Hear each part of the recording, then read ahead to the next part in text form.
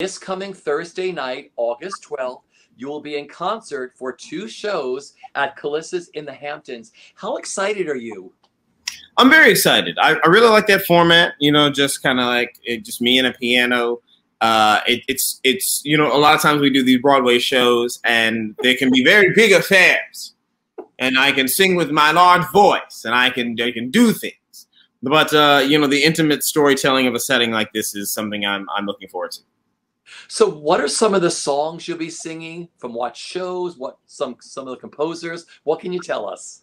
I'm gonna do kind of a journey through my time on Broadway, which has really seen me run the gamut, anywhere from pieces like House of Flowers, written by Harold Arlen and Truman Capote, to shows like Motown, you know, with writers like, you know, Holland Dozier Holland and Berry Gordy Jr. So I've done a lot of. I've also had the opportunity to play a lot of real people and develop works about a lot of real artists. So it kind of gives me a wide purview of which to try songs. So I'm gonna do some Ray Charles things. I'm gonna do some you know, just some selections from like Lion King or Wild Party. I'm gonna do some Billy Joel. I'm in the Hamptons. I'm gonna do some Billy Joel. You know, so we're gonna keep it fun.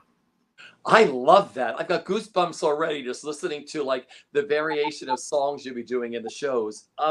It must just feel great to be preparing to be singing live again in front of a live audience. It is. You know, look, I have been fortunate enough that I have had the opportunity. You know, there have been benefits going on. Fortunately, people have gotten together in a philanthropic manner to try and make these things happen remotely. So I've been performing at different things, both remotely and live.